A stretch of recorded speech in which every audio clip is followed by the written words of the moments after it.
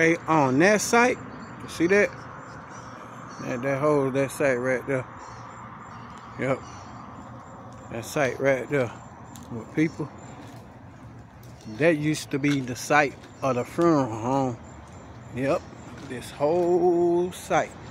Tyler Funeral Home used to sit right here on this location, y'all. Yep. Yes, it did. A lot of people don't even know it. Some do and some don't. But Tyler Funeral Home once sat right here on this property, y'all. It did.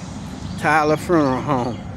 And that was before many moons. Many moons. Yep. But you can see what they eventually replaced it with. Used to sit right here, y'all, on this same spot. This same location. It used to be Tyler Funeral Home. Yep. Keep telling y'all, time changing, people change. Yep, yes indeed, y'all. But now it's Decatur housing. But this used to be the site of Tyler Funeral Home, y'all. Yes it did, yes indeed, yes it did.